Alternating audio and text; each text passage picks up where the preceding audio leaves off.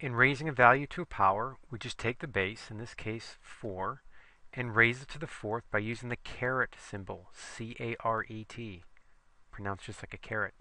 So raise it to the fourth and enter. So 4 to the fourth is 256. If we use negatives, we want to enclose the negative bases in parentheses. So negative 3 raised to the sixth, enter. And that's how we do it. I'm going to show you an example. Negative 2 raised to the sixth. First, incorrectly. I'll just put negative 2 raised to the sixth. This is wrong.